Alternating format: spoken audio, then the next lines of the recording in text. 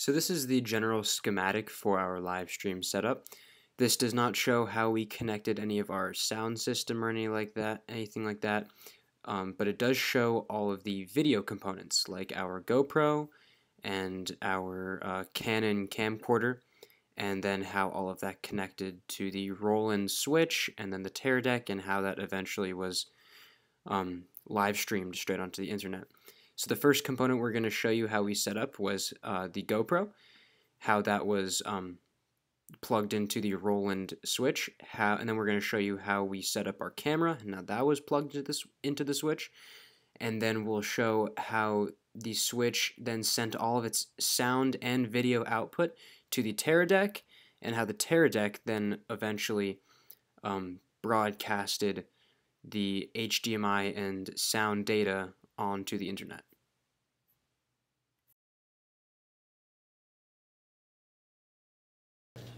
So this is how to set up the GoPro part of the live stream. Two things have to be plugged into the GoPro. One, the power, which is connected to a power strip, which we then plug into the wall, and an HDMI cord, which then plugs into an HDMI to Ethernet converter, which then connects to an Ethernet cable, which we have connected all the way up to the top of the balcony. So you do not press the record button to start using the GoPro. You press the power button, because recording just sends the footage straight to the SD card, but pressing the power button sends all the video data straight up into the live stream. This part is from the GoPro downstairs. You plug this into the converter and take a HDMI cable, both large one. Plug one side into the converter and another side to the panel, the input part. So when you're setting up the camera, the way that you power it is by plugging the power wire into the black port, not the yellow port, and then you connect a mini HDMI cord into this port right here, which then connects to the controller. To turn the camera on, you flip the switch from off right here to camera. There are two inputs going into the roll-in controller. One input is the HDMI input from the GoPro down the stage, which connects to an HDMI to Ethernet converter, and then that Ethernet cord connects to an Ethernet to HDMI converter. That HDMI cord then goes into here. And then the second HDMI input comes from the camera, which is connected right here, and then also goes into the controller. Just remember that with the display, this is really helpful to know that when we switch, keep your eye on that. If we switch the switch, that red means that that's the hot signal, not the green. Either way, this is connected to the switch. This HDMI cable is connected to one of the outputs of the switch to go right in here. Critical is that whoever's doing a live streaming, you need to make sure that you have charged batteries for the back of this.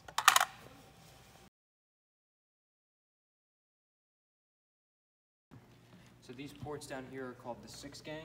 The microphone is connected to the Mic 1 XLR port on the 6-gang, which is then connected to the house audio system.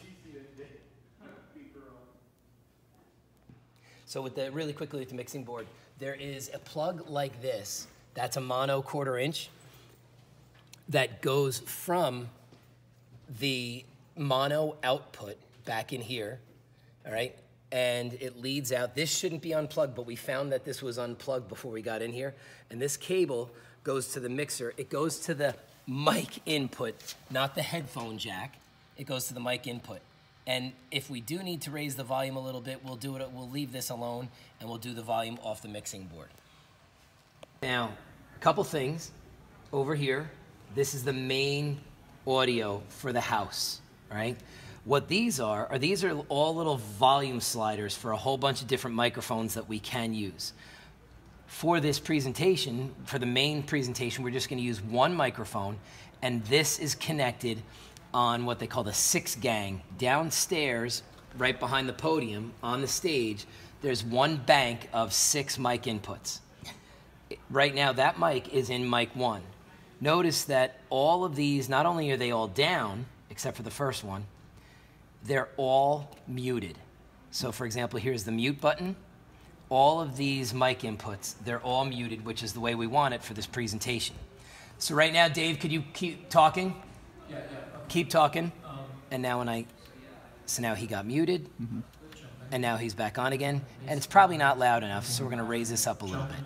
But we don't wanna blow the system out. So over here, this has don't pass, and we don't wanna blow the whole audio system out. So we're gonna raise this up a little bit.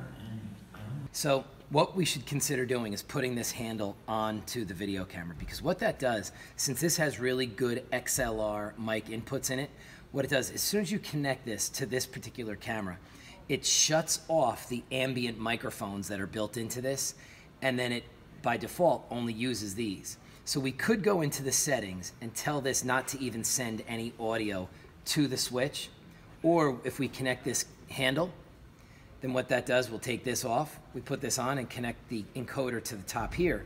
What that'll do is it'll shut off any audio because it's waiting for audio here. And then we won't simply connect anything at all, so it'll be dead quiet. The other thing that this does is when we do have the handle connected, when you zoom in and zoom out, no matter how hard you push them, it's a very slow fade in and slow fade out, which might be easier instead of getting a really jerky motion on the video camera.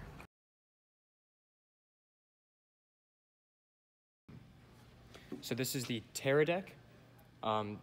It gets HDMI and audio signals from the controller. Both audio and video come from the output section of the controller into the Teradek. So you don't need any additional audio plugged into the Teradek. And then once everything else is turned on, then you turn on the Teradek, and that's how you get the IP address that you use for the live stream. So if you take the bottom menu button and you just toggle up once, that's going to display the 10.10.11.224. Now that is not a static IP address on this device, static meaning that it doesn't change.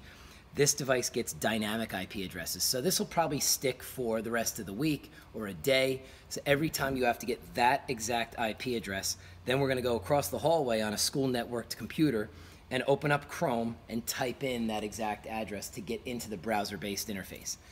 Once we get there, the username is admin, and temporarily, for now at least, the password is also admin. And then you can go and change all the settings that you want to for this device. Then you plug an Ethernet cable into the side of the Teradek, which then runs up and connects into the Ethernet port on the wall. We use the top Ethernet port, not the bottom, and then that gives us a direct internet connection to the computer in the computer lab, which runs the live stream.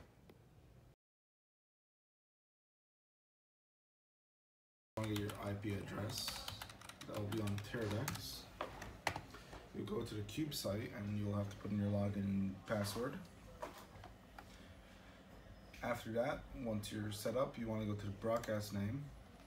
You want to go to the bottom, it'll say create new live event. You could just make it called test stream for now. And you could change the description that will show on the YouTube page. Let's check the start time and privacy. You can change it to public unlisted. We'll just make it private for now. You'll create this. And then you will get the page. Now this is where your stream is going to be shown. This is where you can actually go live so you can get the live stream. And once you click go live, this live stream is going to begin. And then you'll get a link right here that says video stream output. And once it's open, when it's finished, you'll be able to click here and you'll see the stream right here. Now the next thing you want to do is you want to copy and paste the link for the YouTube test stream, and you'd want to put it into a new Rambly link. So you could just have here, new Rambly link, destination URL. You would copy and paste the YouTube link you have, and then you would just change the slash tag with anything that's relevant to your event. And if you have a new domain, you can use that instead. And then once you create a new link, it's going to be a link that you can send to anyone outside here. So just to review, the video portion of the live stream is set up by first setting up your GoPro and your camera. You power both of them via a power strip. Then you take the HDMI from the GoPro, the HDMI cord, and plug it into an HDMI to Ethernet converter. Then you take the Ethernet cord that runs from the converter, and then you plug that into an Ethernet to HDMI converter. And then that HDMI input then goes into one of the input ports on the roll-in switch. The same applies for the camera. The camera is powered via a power strip, which we then plugged into a wall. And the HDMI output from the camera was then plugged into one of the input ports on the switch. It's not shown here, but our sound output came from the house mixing board.